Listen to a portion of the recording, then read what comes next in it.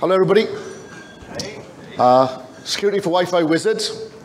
A couple of people have been asking me, what's an EIO? So that's a job once held by Old MacDonald. So the basics of security, okay? I got to warn you, this is going to be controversial. It's going to be fast. We can discuss this over a beer later.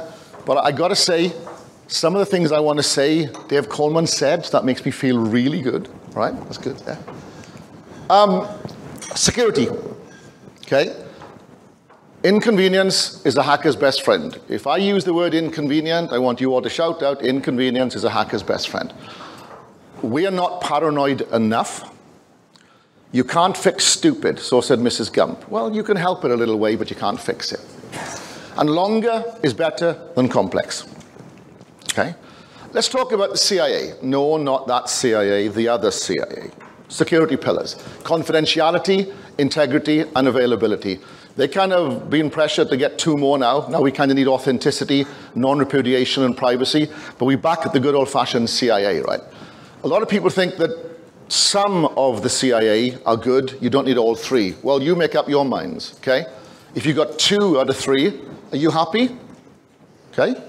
You got integrity, you got authenticity, but you haven't confidentiality. Are you happy? I'm not, okay? So sometimes, always you got to get all 3. There's a famous quote. Anybody seen this quote? Know this quote? It was poo-pooed by a lot of people saying this is garbage, it is rubbish. And there was a huge talk about how it's not true. And I used the Reddit because I didn't want to embarrass anybody, because it turned out it's completely valid, and the people who were poo-pooing it were the people that were in the wrong. They didn't understand the maths of entropy. This is a valid statement that it's better to have a longer password than it is to have a complex password.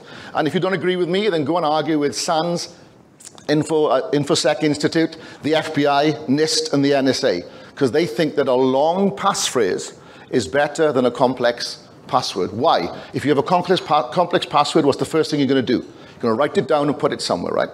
Okay? And that makes it more of a threat to be able to break it.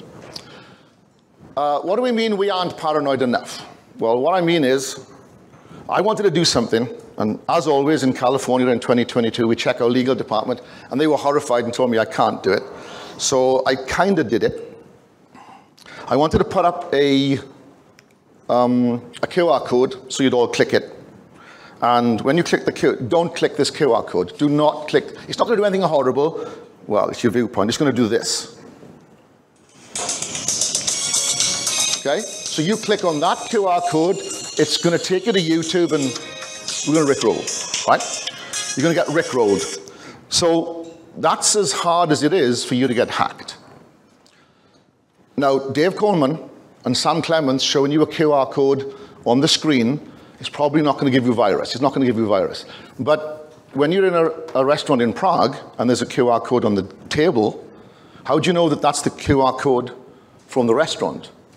Hackers are now going around sticking stickers on top of QR codes, so you take a picture of the restaurant and, oh, what the heck's just arrived on my phone? Okay. We need to be more paranoid. So if you did click, you've been rickrolled. Wireless is as safe as Ethernet when configured correctly, okay?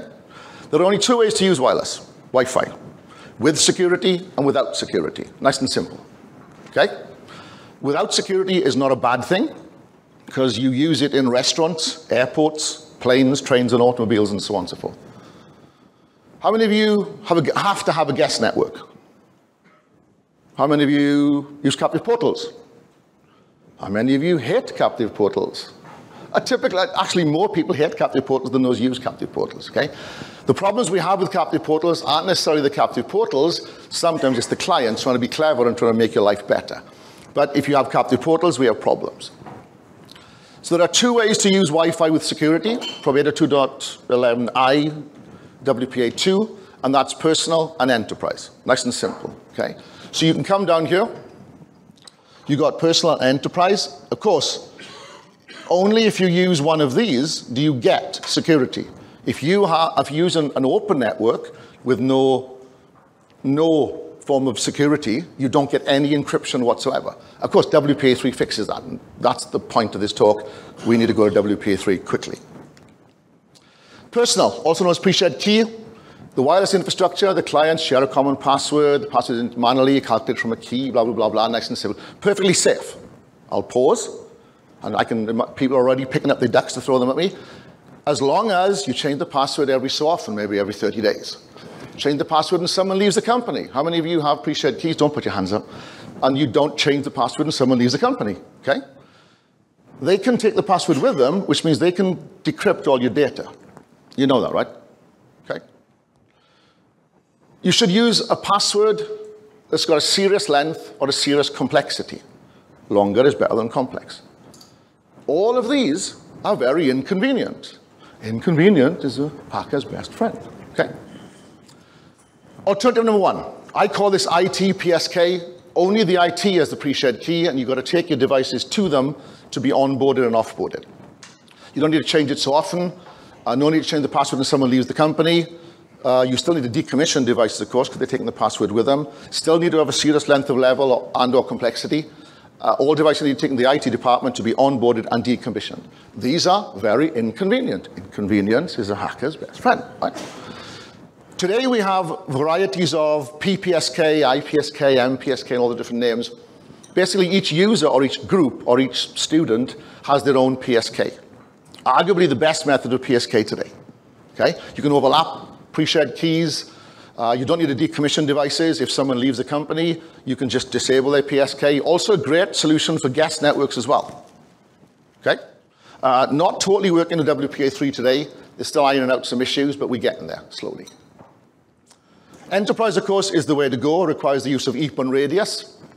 You'll need to use certificates or a variant of EAP fast from Cisco. Devices will need to be onboarded. All of these are very inconvenient. Inconvenient is a hacker. You see where we're going, right? Okay. Arguably the safest mode of Wi-Fi security today. Okay. When configured correctly. Okay. Problem with enterprise, users can be given a question saying, the certificate is not valid, do you want to continue? What a stupid question. Quite possibly the dumbest question. We don't think security is right, do you want to continue? The answer is no. So you shouldn't allow this. Set it in your group policy, set it under your MDM control, stop it. But both of these, Phil, they can be so inconvenient. Inconvenience is a hacker's best friend, okay? Very quickly, run out of time, the PMK, if it's gotten from an 802.1x EAP radius, is always unique. The PMK, if gotten from personal pre-shared key, is always the same. Always. Okay? And that's the huge problem.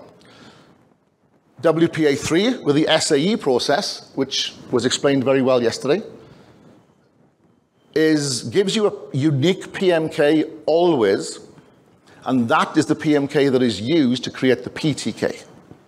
Right? Fantastic. That's good. If you have an open network, you can have OWE. You also can choose to have a PMK. You don't know about it, you don't care. As long as the client supports it, the AP supports it, you get a PMK, you get encryption.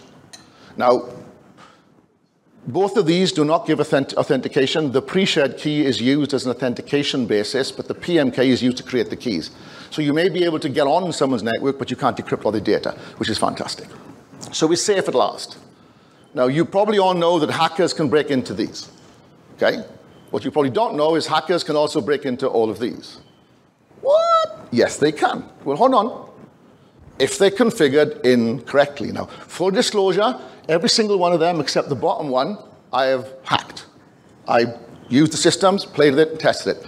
The bottom one, I know of hacks for WPA3 Enterprise, but they're somewhat theoretical at the moment and they've not actually been done. But WPA3 Personal, if configured incorrectly, or if configured in transition mode, I'm going to have to speed up.